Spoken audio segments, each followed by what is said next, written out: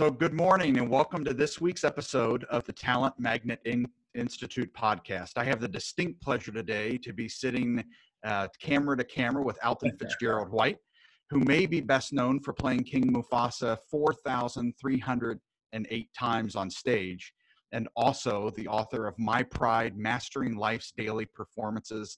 Alton, welcome to the Talent Magnet Institute podcast. Thank you. It's a pleasure to be here. So you and I had the distinct pleasure of being introduced to one another through Jenny Berg, who leads the Nonprofit Leadership Council, and Jack Fitzgerald, who's on their team. Yeah. And it's a real pleasure here to have this connection. Yeah. And I'd love the audience to learn a little bit here about your leadership journey. So you happen to have grown up here in Greater Cincinnati. Yep. And grew up in the projects in Cincinnati and ended up on the Broadway stage. Could you share with our listeners a little bit about that? Yeah, I call it my journey from the projects to the Pride Lands, with The Lion King being my most recent Broadway accomplishment. Yeah, I grew up in Walnut Hills, right off of Gilbert Avenue. Went to Douglas Elementary in Walnut Hills, and I'm the youngest of 7 kids.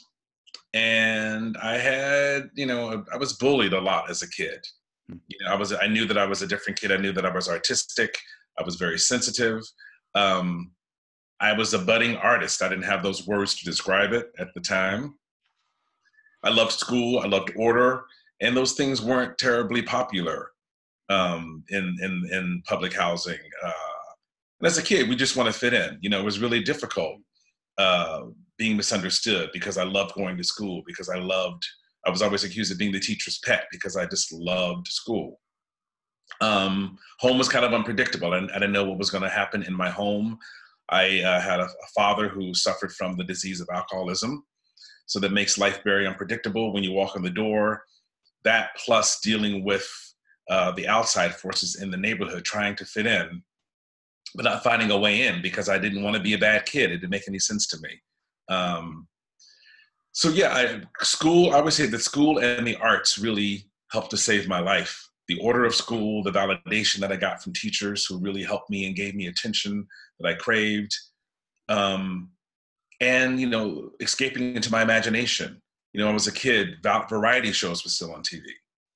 And that was a huge escape for me, seeing my favorite performers on television and mimicking their performances and listening to how they spoke and wanting to speak well like they did. And it ran the gamut, from the Motown artists to white artists, men, women. I was just attracted to people who seemed to have a light about them, and I wanted to be a part of that. And again, it wasn't terribly popular, and it was misunderstood in public housing and sometimes at school. So my escape was singing. I didn't know that I could sing. I just loved the sensation of singing. And I joined a church choir because you didn't have to audition. I thought they can't not let me in. But the one requirement was that we had to do a solo. And I remember it took me forever because I never thought I'd have the courage to sing in front of anyone. That morning came, I sang, and the response I got from people was just overwhelming. And I thought, wow, something that it's obviously a gift. All I have to do is get out of the way of it because it seems to make people happy, and I enjoy how it makes me feel. So that was kind of the start of my leadership journey, really owning, acknowledging that I was given a gift that people enjoyed and that I enjoyed, learning to get out of the way of it and letting it flow through me, and getting on top of it and really learning to ride it and use that power, because any gift that we're giving, and we're all artists, is a kind of power. Learning to use those powers for good, to use those powers to share, and communicate in a different way. So that's really the beginning of my leadership journey. That's incredible. Thank you for sharing. There's so much work. Alton, you and I don't know each other as well yet, but our firm is very involved in early childhood education, mentoring. We support a lot of the work going on in our region relating to poverty, early childhood. That's great. Organizations like Breakthrough Cincinnati, like Cincinnati Youth Collaborative, Children Inc., the YMCA, all of these programs are incredible how much they help pull people out and get them on the path that they are most gifted for. Yeah. But the other thing we hear so much is how education saved my life. Yeah. Yeah. Um, Yeah. You can never get too much knowledge. I feel like the more you know, the more power you personally feel, because there's nothing worse than not knowing. And I think what's worse than that is not being able to ask the question, not being able to ask about what you don't know. You know, so many kids, so many Black kids, so many young Black male kids, and so many men, period, are so afraid to ask what we don't know. Part of us feels like, well, not for all of us, but some of us feel like we should already know the question, especially as men. Like, you know, we're supposed to be powerful and all-knowing. You don't know unless you have the courage to ask the question, which feels like a very vulnerable thing, but that leads you to the answer, that leads you to confidence and self-validation and leadership, I believe. So it's great to hear that you all do that important work, because a lot of kids don't have a voice yet. They have feelings for what they need, but they don't quite yet know how to communicate it. And organizations like those, like the ones you just mentioned, kind of open the door for that. For them. And that's so important, especially at the beginning of your life, learning how. I always say that, you know, when I speak to kids, I go, you know, to you shy kids, many of us are, you know, we're told, oh, wow, she's so cute, look, she's shy. It's not cute, because many of us take that into adulthood and never learn to ask for things that we want and things that we need. So I encourage them to exercise courage, you know, raise that hand and ask. It's okay to not know. That's the first step in becoming a master at anything. How do I do this? What does that mean? Yeah. Did you have a specific mentor or teacher? I know you were accepted into the School for Creative and Performing Arts here in Cincinnati. Did someone in that church choir say, we're going to help you? Did, you know, put you under their wing? Was there an individual or family member that really you can look back and say, if it weren't for that person? Yeah. Well, for me, when I inquire, it was the instructor. It was the pianist, the musical director, who said, you can do this, you can do this. Who, the first time they went around the choir to give solos, and they got to me and I said, oh no, I'm good. And the second time around, she insisted, she goes, no, you have to do this. You can do this. Even if it's terrible, this is one of the rules. You have to do this. Yeah.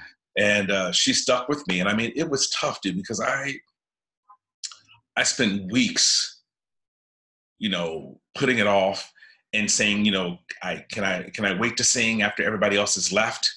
And she had kids in the choir. She would go, okay, you all to go to the car so I can spend some time with Alton. I'd literally whisper. I was that frightened. I mean, I've been teased about so many things my whole life that I thought, if people find out that I'm trying to sing, even though I love how it feels, I knew it would destroy me. But her patience with me made all the difference in the world. And the next time I came around to do a solo, I was more prepared and like, yeah, okay, I got the validation. People seem to like what I do. I'm enjoying what I do. So that was a major thing. And then when I went to People's Junior High in Hyde Park, which is where my academics really soared, because I was always teased for being the teacher's pet. I went to People's, and suddenly I was around other academic kids. I was around, it was a mixed school. It was my first time going to school with white and Black kids. And it was so cool. It was just like, we never talked about race. It was really about the academics. And that was when I joined the choir at school. And the teacher there, I waited till the last day of school. She wanted me to apply for performing arts, but I was afraid, and kind of sabotaged it, because I thought it would be too good to be true to be accepted into performing arts.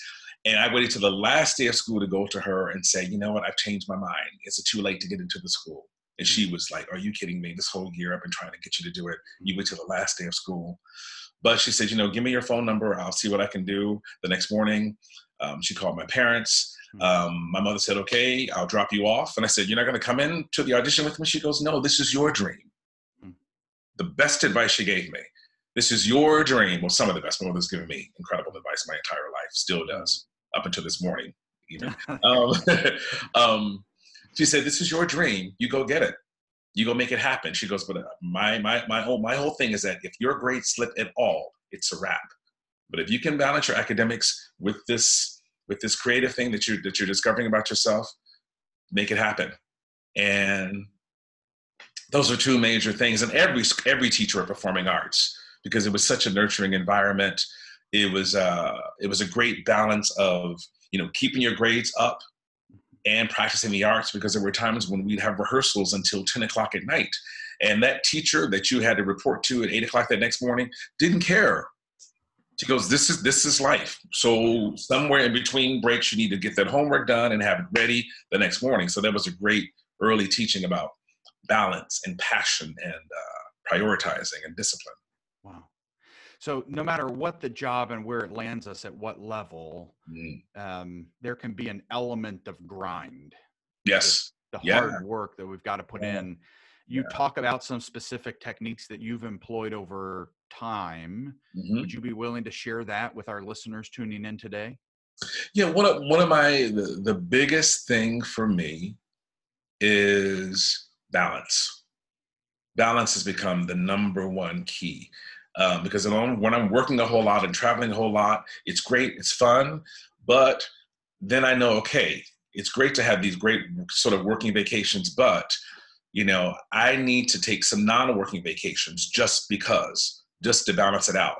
And for all the work that I do, I need to have some downtime, even though it's really hard for creative people to have downtime because we always feel like they should be doing something, especially as a New Yorker. But it's important because once you get burnt out, and even like those signs leading toward burnout, that's an indication, that's a key to you on a soul level that something's out of balance. And for me, it helps to detach from all the wonderful things, because you don't want to go, oh man, I'm so busy, and complain about being busy. You want to go, great, I'm busy, I'm doing what I love. Let me detach from that and try not to affect that negatively, and take care of what's missing. And find that balance again. So balance has become the number one thing for me. Wow. Yeah, there's so many of our listeners, Alton, that are high performing, high achieving leaders that tune in every week, because we're talking about aspects of not just work performance, but how do we perform well with our relationships that we're surrounded by, that so few of us really lean into, right? Yeah. And then also community and life. How do we bring kind of our best holistic self into the world we're in, not just the world we're working in? And that's why I think a lot of it really is, I believe that you can only give as good as you're giving yourself. And I say, if you're full, you're taking care of yourself first, then anything you touch, anything you come in contact with is going to get the benefit of what you've already given yourself.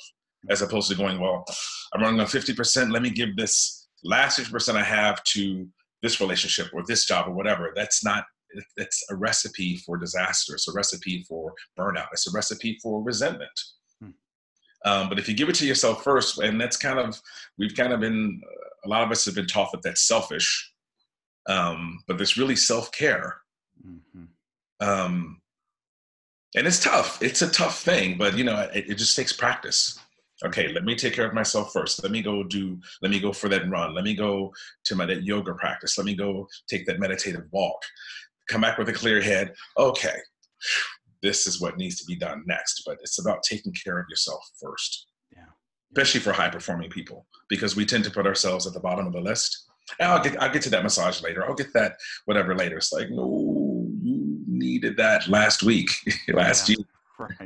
Right. And you talk a lot about gratitude as well. How it seems like gratitude really helped keep you humble, helped keep you grounded, helped keep you focused on the amount of performances and practices and hard work that you've had to put into your career. How has gratitude and journaling played into that? Gratitude still plays a tremendous part in my life, because we're all human. I'm definitely human. And everything I just mentioned, I am challenged with daily. But having gratitude at the foundation reminds me that, wow, and some of the things that I'm dealing with are, very serious issues. And some of them, most of them are luxury issues. You know, like it's a gift to be able to complain about having too much work or being too busy doing what I love to do. And thinking about gratitude reminds me, you know what? Just be grateful that there's this much activity.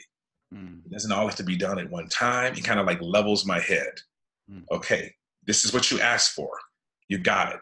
Now, step back, take a breath. Just be grateful that you got what you asked for, and then take care of those things one at a time. It keeps my mind, when my mind starts to race and get overwhelmed with even the wonderful things that are happening, gratitude reminds me, hey, dude, these are good problems to have. And then, okay, wow, it's not really a problem. They're just things that I need to kind of reorganize to make sure that I do every one of them well. Oh, you know what? It's okay to get everything I asked for, but I don't have to do everything I don't have to do everything. You know, what's the most important to me? So I go, wow, you know what? Maybe I need to say no to that great thing and exit that really nicely so that if they offer it at another time, then I'll be open and ready. So it just kind of like clears my mind and helps me prioritize, and having it at the foundation. I think we should all have it at our foundation. I think it would help all of us just to be thankful, because nothing is supposed to happen. You're like, I've done X, Y, and Z, so this is supposed to. Life doesn't really work that way. Right. Yeah, absolutely. So how do you, one of the things I'd love to dialogue with you about is, you mentioned being a shy child. Yeah. And then if any of our listening audience has ever seen The Lion King on Broadway, it is a powerful experience. I was just looking up the date, January 8th through February 2nd, Lion King's going to be here in Broadway, Cincinnati in 2020. Yeah. And my wife and I already have our tickets, but I've also had the opportunity to see it on Broadway. And to think of you've got such a powerful demeanor and voice and gifting. When did you feel that turn on? Was it just the first time you finally realized that this gives me energy and I'm turning it on? Or how did you build into that powerful role that's led you on Broadway for so many years? You're talking specifically the role of Mufasa in the Lion King? Mufasa, yeah. I feel like our lives are cumulative. So everything that I've done up to that point, every role I'd ever played, whether on Broadway or in regional theater, led me to playing Mufasa. And I had an interesting journey with Mufasa. When I first opened the national tour, I struggled with it because I wanted to be on stage more, because Mufasa is basically only in the first act, and I really struggled with the downtime, and also the isolation, because Mufasa is really isolated from the rest of the cast. His scenes are really just with young Simba, Zazu. He's not in any of the really big chorus numbers, except for The Circle of Life and The Day with Dad, when he goes, this will all be yours someday. But still doesn't have interaction with them. So, did the national tour, went into the Broadway company, left to go do Mr. in the Color Purple, which is a completely opposite character. And then when I came back to Mufasa, I felt like I'd had some more life experience. I was able to step away from him for a second and then really trust the dialogue. Mufasa doesn't have a lot to say. It's really more about his presence, and you need to feel a sense of his presence even after he's died. As when they bring up his name in Act 2, you need to think of that image.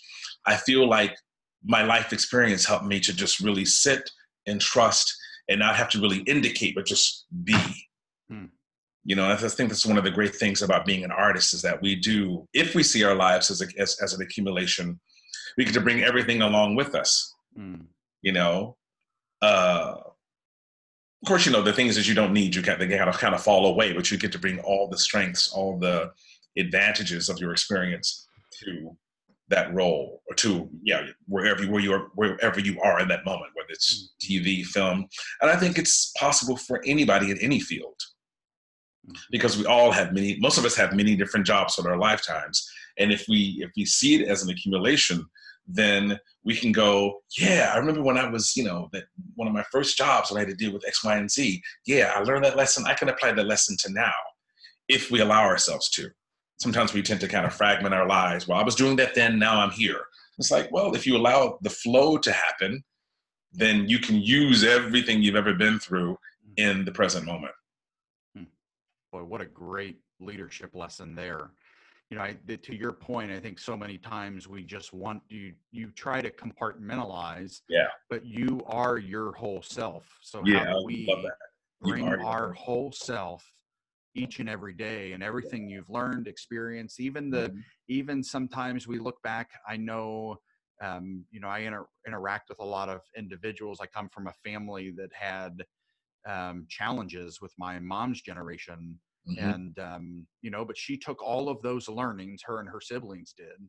Mhm. And how do we lead different? How do we love different? How do we Yes. care differently? Yeah. And boy, what a great lesson versus shying away from what happened to you. Yeah. Bring that and let you lead well in that.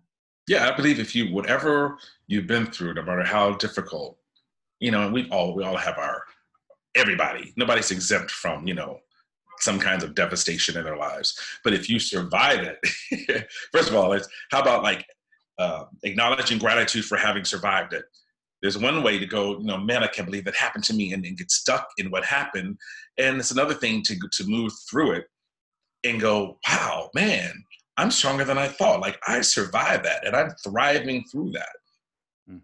Then it has a possibility to become wisdom, which is tremendous. So there's a getting stuck in it. There's a potential, or the choice of avoiding it, or there's a choice of moving through it and letting it contribute to your present life and become wisdom. And, you know, compassion for when you're dealing with, when you see someone else going through it.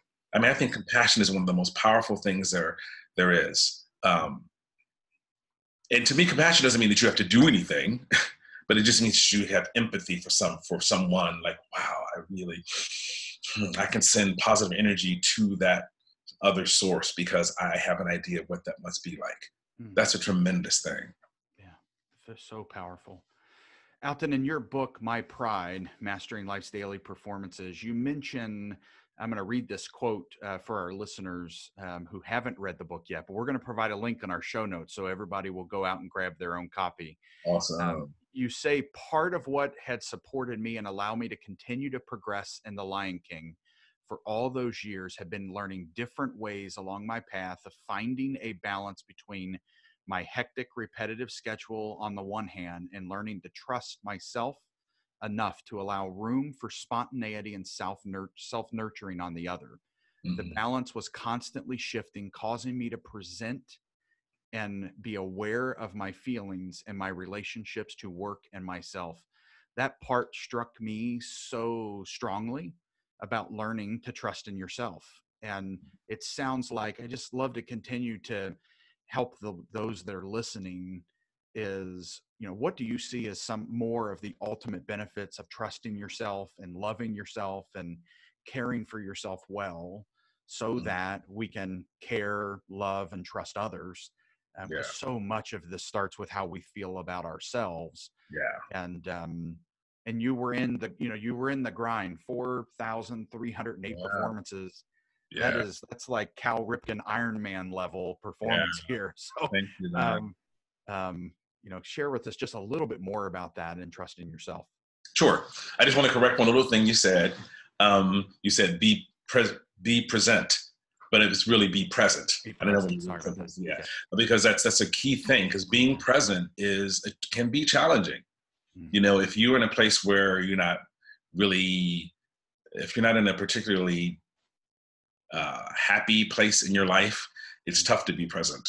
But I think being present is the only way that you can really affect any kind of change, to get out, to have a different kind of present, dealing with what is right now, not what it used to be, not what you think it should be, but what it is. Telling yourself your own truth. And that's why meditation is so important to me. You know, and I don't mean just sitting in a quiet room. My favorite meditations are active. Cooking is meditation for me.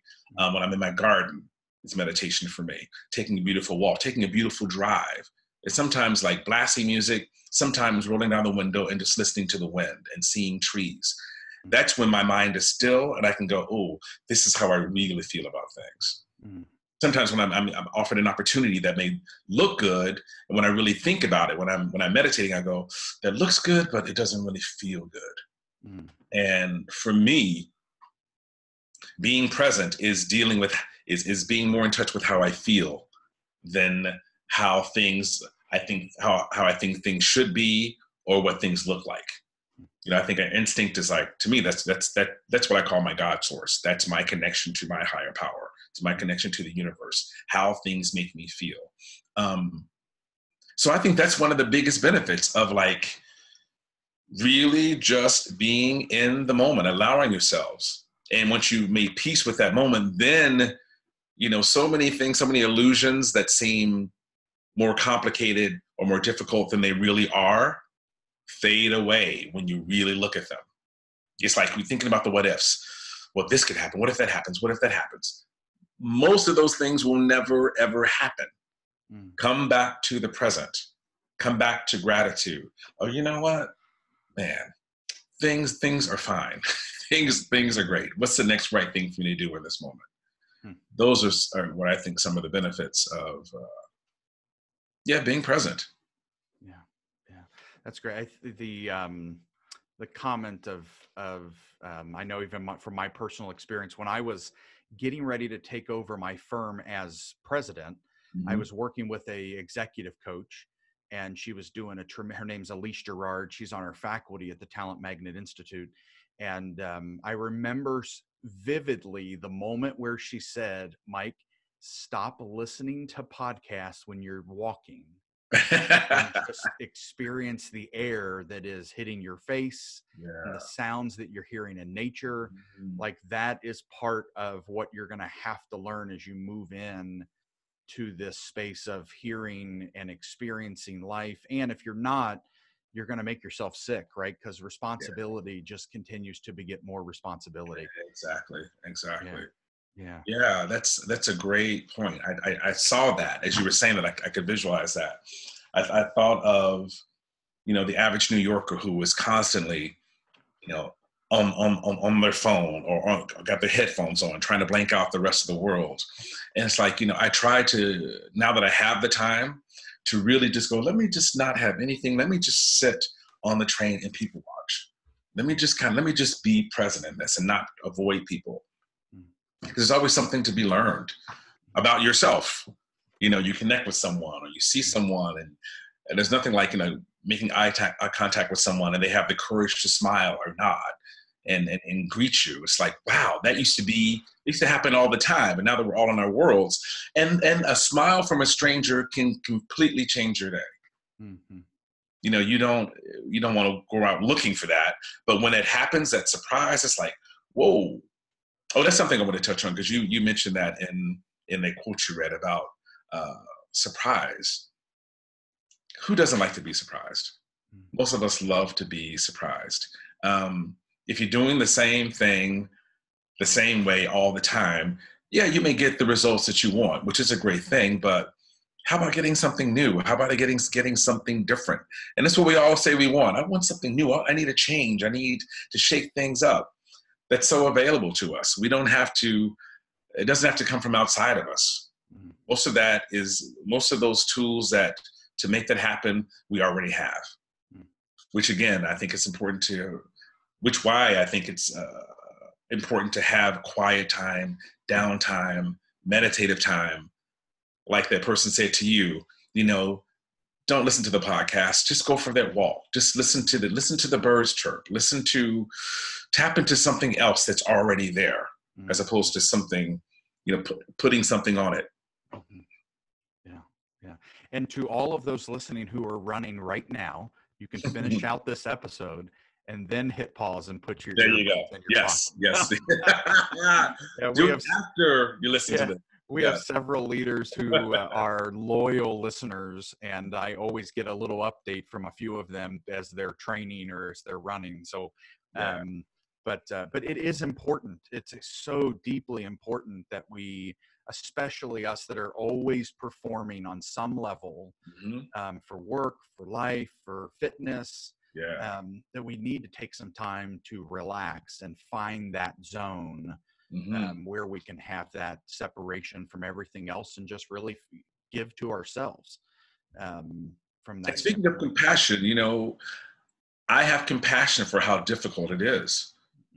I'll be very honest with you. When I left The Lion King, because I knew it was time for a life change, I knew that I wanted to serve in other kinds of ways, that 8 shows a week, the relentlessness of 8 shows a week would allow me to do. I had a hard time dealing with having so much time off. I was like, man, I'm used to being so busy. Which is why I have compassion, but it just takes practice. It takes practice. I've got to learn how to balance out my life. This is what I asked for, because we always say, I need a day off. I can't wait for the weekend. Then we fill our weekends up with more activity, staying chronically busy. And even acknowledging, I think there's power in acknowledging that I don't know what to do with free time. That sounds very crazy, but it's a real thing. Like when I have this thing that I crave and when I get it, I don't know what to do with it. I just go blank. I feel like I'm not doing anything, because so many of us tie being chronically busy into our self-worth. That's why, we have to practice faith. It's not going to all disappear if I detach from it. It'll actually be better if I come at it with a different kind of energy. If I find a personal life outside of the work, and then I'll be able to approach this thing that I may be burnt out from with a fresh perspective. It takes practice. It takes practice. Yeah. So Alton, one of the things I'd love to talk about, which we address heavily on the Talent Magnet Institute podcast with a couple different phrases. One is loving the neighbor, loving thy neighbor. We speak a lot on inclusion and unconscious bias and diversity and the importance of diversity being the noun, but inclusion being the verb, being asked not just to the dance, but to dance. Yeah. And I know that, the Broadway, the big stage, the Big Apple uses that microphone to help in the world of getting people to see one another for who they are and not judging from a diversity perspective. Can you share a little bit, how has that experience evolved for you being on stage and just in your own life experience? How do you see us, where are we getting stuck as a nation, as a culture, and where are we moving forward from your perspective? Well, from a theater perspective, I've seen a tremendous shift. When I first moved to New York back in 1991, I came here with Miss Saigon, which was incredible to come to New York with the Broadway show, the original company. If there was one Black person in the show, it was like, oh my God, there's one of us. And most times it was a woman, because women seem to be less threatening. And then sometimes if there was a Black male, it would be a couple. It's like, wow, the two of us. And now to see shows like The Lion King, which is predominantly African-American, to see shows like Hamilton, that casts different minorities. I don't like that word minorities, different ethnicities in lead roles is tremendous. We have a show called Ain't Too Proud about the Temptations, which is phenomenal. And for me, I have never seen this many Black male principals in one show. We have come a long way, and I think a lot of it has had to do with ignorance. People hire their friends, people hire people that they're comfortable with, people that they know, people that share their experience. And the benefit of stepping out of that and learning about different cultures is that it enriches your life. So that's something that you may be afraid of. Once you get to know more about that culture, you kind of go, oh, wow, there's nothing to be afraid of. You don't have to like everything about somebody else's culture, but running away from it only makes you a coward. That's right. And then nobody benefits, because people want to see themselves on stage. People want to see themselves represented. That's why I think, one of the reasons I think Lion King is such a phenomenon. It's a predominantly Black cast, and they're telling the story that anyone can relate to. And you almost forget that, oh my God, it's mostly Black people, and that it's set in Africa. All of that. And then it's not ethnic specific. It's about humanity. It's about the hero's journey that we all take. We've all been Simba, And I feel like the same way about Hamilton. Yeah, it doesn't matter so much about their ethnicity. The fact that it's being told through hip hop and rap is powerful, but you're hearing it differently. Like, wow, I'm hearing a story told differently. Not only sung, I'm really hearing words spoken to an incredible beat. So I'm sure that's opened up so many people who had issues about, oh, I hate rap music, just throwing it all in one pile, or hip hop, I don't understand it. Well, guess what? Here it is. And that's exposed other people to go, well, wait, there might be other artists in hip hop I like. Let me just kind of like go to iTunes, whatever, and like listen to some people. Let me see who's charting. And like, wow, you know what? I like that story. Mm. That's one of the great things about art, is that it can open doors, open eyes, open hearts. In terms of the world, I think it's that it's very similar things. People are afraid of what they don't know. And because once you do accept something, what comes with that is a responsibility. And I think people are afraid of the responsibility. You know, if I do open that door to that, then there's going to be a whole other set of things that are going to have to shift within me to accept it. And it's just easier to just kind of stay in my lane and put judgments on that and make everything else bad and just stay here, which is, so people choose to stay ignorant. Yeah. Under that umbrella of fear. There's so many things under that fear umbrella. Yeah. And ignorance is it's the opposite of a gift you give yourself. You know, it's a terrible disadvantage that you allow yourself to be in and stay in if you do not go with the time. I mean, life will keep moving. Things are going to change. Power structures will change. And if you're resistant, then you will be left behind. Yeah. You may have this feeling of power, like, yes, I'm on top of it, I know what's up. But if you're allowing yourself to stay ignorant, you've already lost. Hmm. And when you do decide to turn the corner, there's so much catching up to do. Right. Yeah. Alton, we've had so many topics on speakers, experts, and just friends who understand the power of embracing others in a way that some of our listeners today may need to take a step back and recognize that, while not only am I living in a place of ignorance and not leaning in to learn more, mm-hmm. but I have a workforce that I lead that looks very different than me. Yeah. And this is the whole loving thy neighbor and having a conversation with your neighbor, and just I really need to understand people. Can I interject something? I'm sorry, because you think of something. And I think it's really important for people who don't have diverse people on their team. Mm.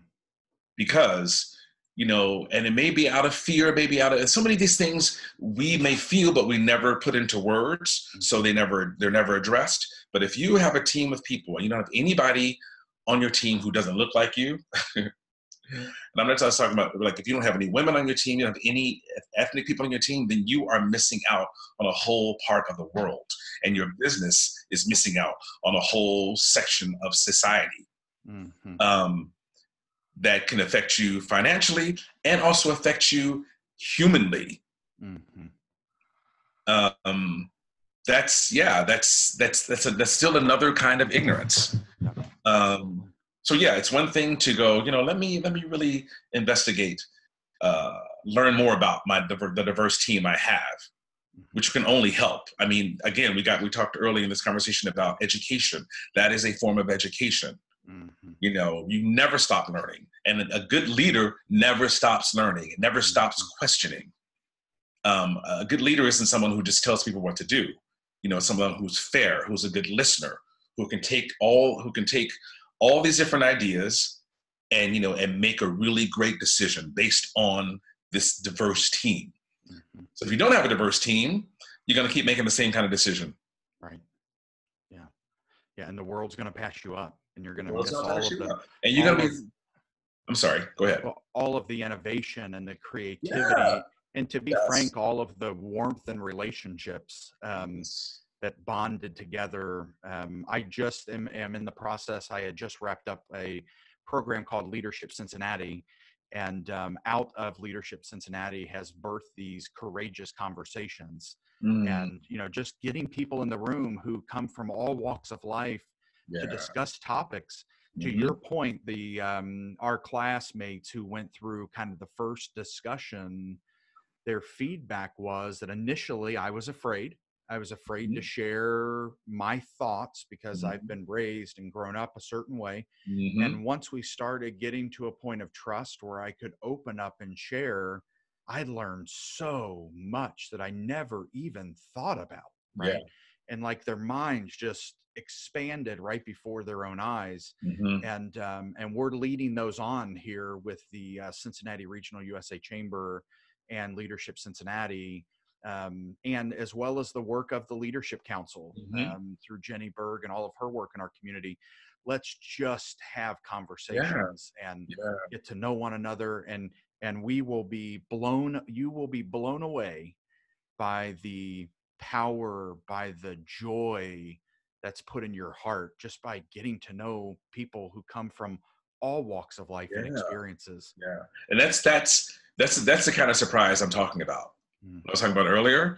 Like, that's such a great surprise. And that's the reward for having the courage to raise your hand and go, well, let me share this. And then if you keep practicing it, it gets easier. And those feelings, those surprise feelings always come up. I got a chill. I've got so many chills during this conversation when you talked about, the organizations you're a part of and what they do and what you just said. It's like, yeah, that's what I'm talking about. It's frightening and scary. But then when you do it, it's like, whoa, I didn't expect to feel this way. And had I not spoken up, oh my God, I would still be back there. Way back there, because it doesn't kind of elevate you. It kind of pushes you forward to find, first of all, to use your voice, whether it's to say something or to ask a question. And then suddenly, like, there's this automatic community because somebody's going to go, oh yeah, somebody's going to nod their head. You're going to go, oh wow, I'm not the only one. That feeling of validation is such a beautiful thing.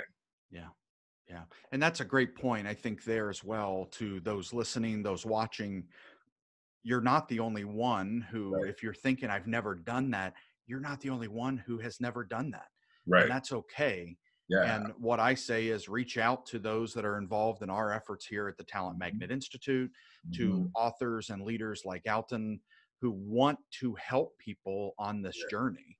Yeah. And the world is so much a better place from this just behavior of one, being intentional, being very intentional about who's at your dinner table, who's surrounding your boardroom, who's on your team, being intentional for those that you tend to listen to a little more than others.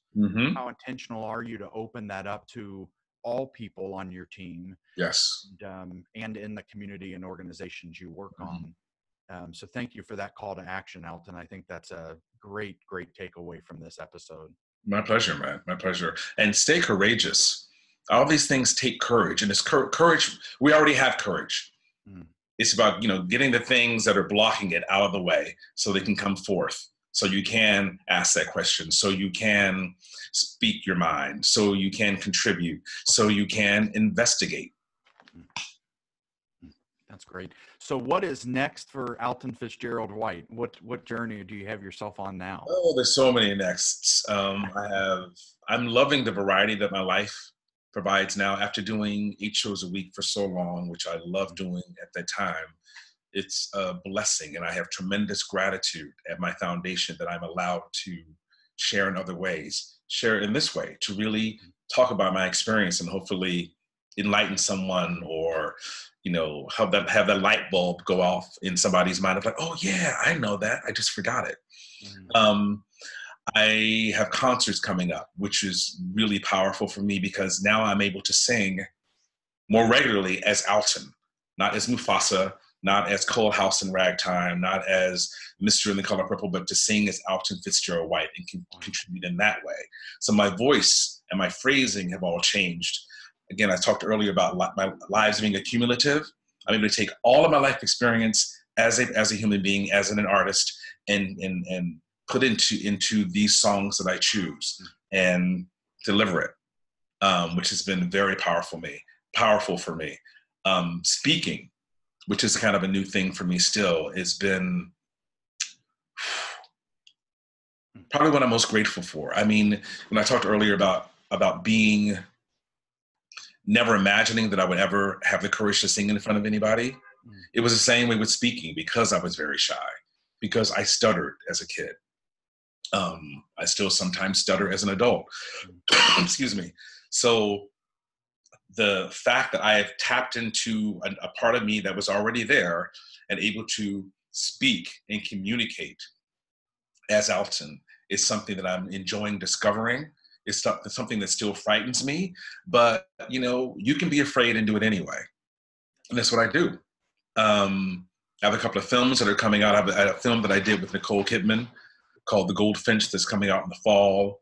A film that I did with Sam Elliott called The Man Who Killed Hitler and Then Bigfoot, kind of a sci-fi fantasy. It's doing very well overseas right now. I think last week it was a #1 downloaded independent film on iTunes, and now I think it's in the top 10 of overall films ever on iTunes. So lots of really wonderful things, coming up. That's great. Yeah. That's so awesome. Well, thank Thank you you. for this time today. Thank you My for your pleasure. courageous leadership and the life lessons that you're leading out with your life. I will offer, Alton, when you're back in Cincinnati, let me know. I'd love to hang out with you and Yeah, get a definitely. couple of friends in this community together with you and maybe have dinner. Yes, And we'll make that happen. love to shake your hand in person. So thank you to our listeners. Yep. May I hold up my book for a second? Absolutely. Please do. And also, I want to say that if you go to my website, this is it. Okay. If you go to my website, altonfitzgeraldwhite.com, you can get signed copies of this. Oh, wow. Okay. And the postage is included in the price. I will sign it to whomever you like and send it directly to your home or as a gift to anyone that you'd like to gift it to. That's wonderful, Alton. We will provide a link in our show notes to your website. Thank you. I may also, you've got some great YouTube videos I'd love to put on the show notes as well. Yeah. So we'll provide that. My TED Talk? Yes, please. And your TED Talk. Yeah, the TED Talk Broadway series. So I will do that. And for all of our listeners, thank you so much for joining us today. We can't tell you how thankful we are for this community. And we'd love your feedback on this episode. We'd love your comments and questions that you'd love to ask us or Alton. And hopefully we've just introduced you to another powerful resource for your life to lead well and reframe success and leadership. So thank you so much for joining us.